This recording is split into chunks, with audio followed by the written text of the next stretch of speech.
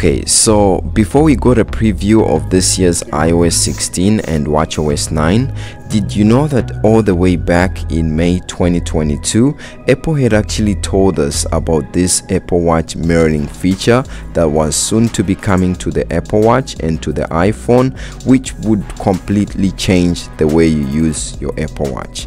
It works smooth and is amazing, and in this video I'm going to be telling you all there is to know about this new Apple Watch mirroring feature. My name is Ben and this is HalfManHalfTech.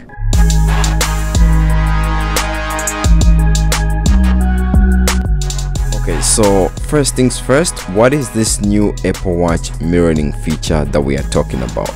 Well, this is an accessibility feature that comes to the Apple Watch thanks to watchOS 9 and iOS 16, and it allows you to be able to take the screen, the small screen of your Apple Watch, and mirror it or broadcast it onto your larger iPhone display and be able to use and control it right from your iPhone. Now, there's a lot of speculation or talk as to why one would actually need such a feature, since they are able to use the iPhone. Why just not use your iPhone and disregard this feature? The reason why this feature is needed is because thanks to advances when it comes to Apple Watch and watchOS software, we got some exclusive softwares that are only available to the Apple Watch. For example, the mindfulness app. Good luck finding the mindfulness app on your iPhone. Also, we have amazing health applications and softwares like blood oxygen sensors and BO2 Max. Good luck finding this app also on your iPhone. We have amazing apps also, such as this one, the heart rate app, that's not available on the iPhone, and on the Apple iPhone store you will not be able to get this. So these are all exclusive to the Apple Watch, and if you struggle to use these on a smaller screen like the Apple Watch, or sometimes you have difficulties trying to read or pinpoint some of the metrics, or sometimes interacting with your Apple Watch because of the smaller displays and limited screen size, then this feature is one that's going to help you out. Now, there are requirements that you need to meet, obviously, like any other feature that comes out, especially when it comes to these new features, in order for you to be able to use this new screen mirroring Apple Watch feature. Now, the first and obvious requirements for you to be able to use this, you need to have an Apple Watch that supports watchOS 9. Now, the watchOS 9 supported devices are the Apple Watch Series 4 or newer. The Series 3 has been dropped from watchOS 9 support, and you need an iPhone that can obviously learn the latest iOS software. So at this time you need an iPhone 8 or newer in order to update to iOS 16. So once you've basically got one of these supported devices and you know that your watch can support watchOS 9 and your iPhone is updated to iOS 16, for this Apple Watch mirroring feature to show up on your iPhone in your accessibility settings, you also need to make sure that your series that's updated to watchOS 9 is an Apple Watch Series 6 or newer. That is a bummer, and the most unfortunate part about this feature, that it's, at the time I'm recording this video, only supported on the Apple Watch Series 6 and Series 7. Those are like the ones that I've seen be able to use and test this new feature, but like Apple sometimes usually does, these are in testing mode or in beta mode. So by the time these come out to the general public, when this watchOS 9 software is released to the general public or to everyone, maybe more Apple Watch series would have been added to this. Hopefully we do see that happen and it becomes a reality. So let's talk about how you can enable and use this feature and see it in motion. So go into your iPhone settings and then go to where it says accessibility and go to where it says Apple Watch mirroring. If you click there, you notice that there's a toggle that we can turn on.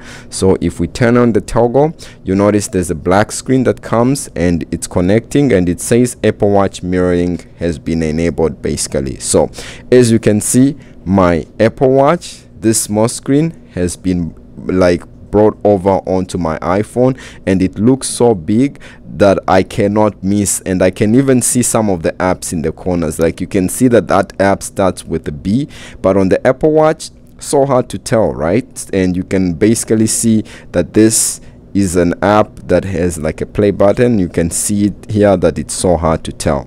Now, as you can see here, if I use my iPhone, or tap on my iPhone rather, you can see that it's responsive. All the motions that I do are basically working. You can see if I scroll to the left, it does. If I scroll to the right, it does. If I do this, it does. And basically it's working as it's supposed to. Some of the features that this has, you know that on your Apple Watch you have the actual physical crown and you have the side button, so you can also interact with those on your iPhone right from your iPhone screen here. So the way you interact with your crown, you just have to tap a little bit towards the edge of your crown there, and then if you tap there, you notice it's responded.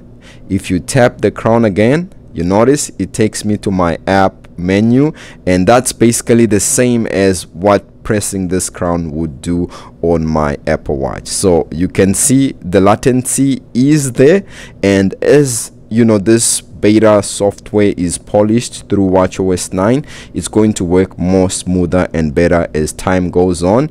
And then also, if I was to press the crown here, and if I wanted to scroll the crown, because you can see here I can scroll the crown here, I can zoom in, I can zoom out, so the same action applies here. You can see here, if I was to zoom in or zoom out like this, it's not as smooth as the physical crown. As you can see here, I can actually be able to zoom in or out, but on the crown on the iPhone here, you can see that you do have the same action, but it's not as smooth, right? So let's actually see this in motion and go into like one application like the settings app, and we'll go into the settings. This is basically showing you about this Apple Watch, but if we just go into the settings and scroll using our iPhone, you can see that it scrolls page by page, right? But on the Apple Watch, you can actually scroll like every inch of it, right? So that's a bummer and the only downside to this, but it's good to see that, you know, on the iPhone you can actually use the physical crown, you can tap it, you can scroll using the physical crown, and if you want to go back, just tap the the crown on your Apple Watch there, and then you'll be able to see that. If you want to broadcast some of the new features that are in this application, like for example, if you want to take your BO2 max or blood oxygen sensor and you want to see it on a bigger screen, then you can actually see this. And if you want to AirPlay mirroring, you can also do that, but you can see that basically I'm seeing these features on a bigger screen, and I can interact with my watch on a larger screen. Now it was unsuccessful, maybe because my watch wrist is not that firm. And if I go to another app just to show you that this works, for example, we'll take an ECG here. So let me just hold here, and then you will see that this also works here. So you can see that I can basically display the same information using my iPhone on a bigger screen. And also, if I have to like physically hold the physical button for ECG to work on this ECG app, obviously I need to press the actual ECG app on the Apple Watch. If I was to hold it here on the iPhone, you can see that that does not work, since this has no sensor here. This is just an interactive user interface, but if you need to hold the physical button for a certain feature, then you will need to do that on your Apple Watch, but you'll still be able to see the information on your iPhone. So that is also something that I thought I should let you know. Obviously, these are not all the buttons that the Apple Watch has. You can see here that we do have the side button here, and if we press the side button, you can see that it also works. You can also close some of these applications here. You can see how basically the side button works as it does here on the iPhone, as it would on the Apple Watch. So this is a good new feature that's available to all those that have an Apple Watch Series 6 or newer and have updated their devices. So the way I want to show you here, if I was to close this, or if you want to get rid of this Apple Watch mirroring, you just have to press the X here. So if we cancel it, you can see that for you to get to it, you basically have to go into your settings, go down to where it says accessibility, and go where it says Apple Watch mirroring and turn it on. So it's quite a process, but I want to just show you how you can sort of access it quite quick. So if you go into your Apple Watch settings and then just search for accessibility shortcuts, so accessibility shortcuts is right there,